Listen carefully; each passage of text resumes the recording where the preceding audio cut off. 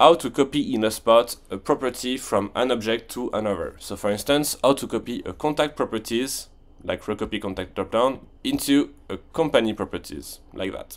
So it's a topic that comes a lot in all the different HubSpot community forums I've been on, but normally this situation should not happen that much. So basically HubSpot will give you all the tools to segment your base without having to do the copies. So for instance, one of the topics I remember in this forum was like, I would like to be able to recopy the deal stage of a deal on a contact. So by doing that, I will be able to segment all my leads with a closed won deal in order to send them like a thank you email or whatever.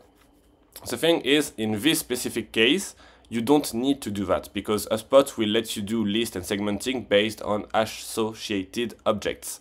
So if you go on list and you want to do what this specific person wanted in this forum, you just need to click on add a filter, and instead of choosing contact properties, you will choose deal properties. Deal stage is any of closed one.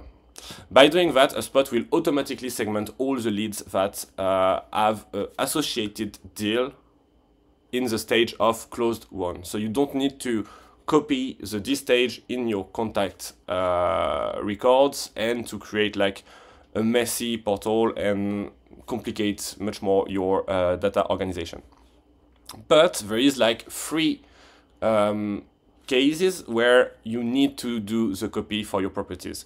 The first one is when you create pop-up forms. What I call pop-up forms is pop-up box, drop-down banner, slide in left box, and slide in right box.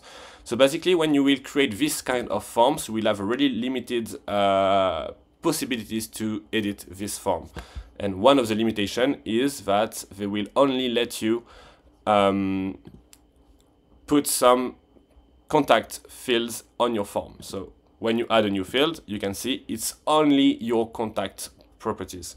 If you want, for instance, on this form to ask for the website URL of the lead, or the annual revenue, or the number of employees that are like company properties, you would need to create these contact properties and copy the value of these contact properties into a company properties.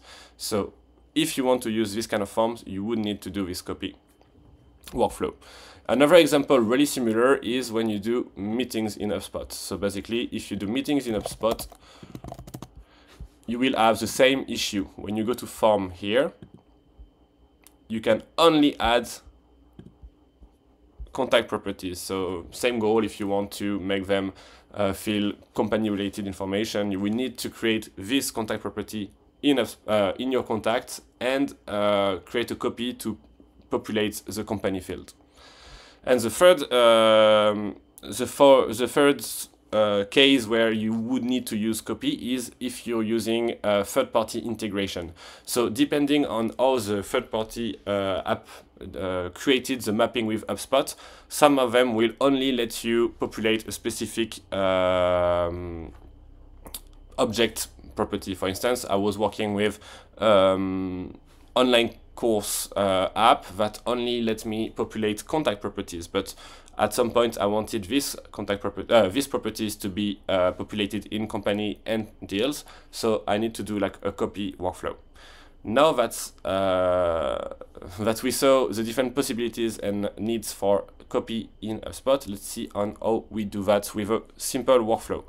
So first of all, you would need to create the contact property you want to copy, or for this example, we'll copy a contact property into a company property.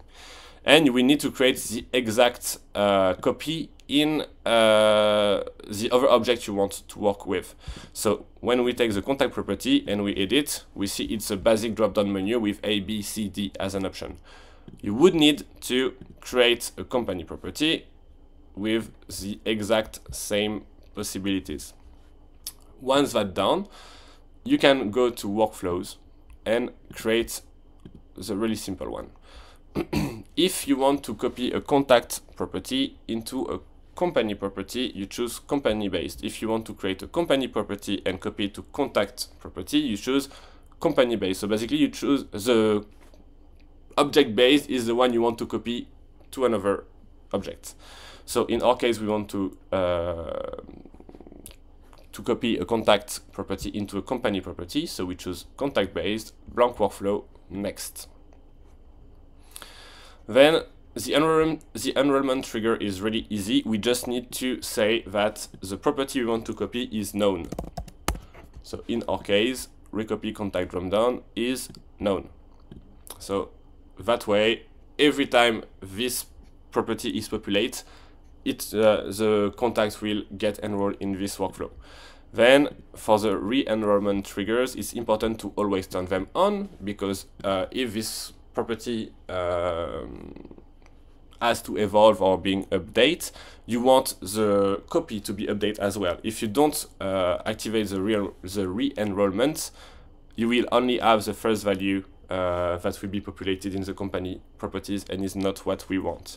So now that's done, just click on plus, choose copy property value, you choose the property you want to copy, you choose the target object, in our case company, you choose if you want this to be copied in all associated objects or just the primary one. So because we know that a contact can be associated to several companies and a company can be associated to several contacts. So depending on what you want to do, you choose the corresponding value. And for now we need to choose the destination property, so it's recopy company dropdown. We save, and that's done. Now that's done, we just need to review and publish. So same as every time, you have two possibilities for publishing your workflow. Either you click on no, and then only values that will be updated after the launch of this workflow will be entering the workflow, or yes, and you will choose to enroll all the existing contacts that have this value populated in this workflow. So it depends on what you want to do. You choose and you click on turn on. I hope it was clear. If you want to know more about how to automate your database and your HubSpot portal management, I create a private web page in the description that will list all the different workflow I present on my different channels. You will find on each of these workflow a video tutorial, a detailed blog post, and a to-do list to make sure you can reproduce this workflow in your company. I hope it was clear, and I wish you a great day.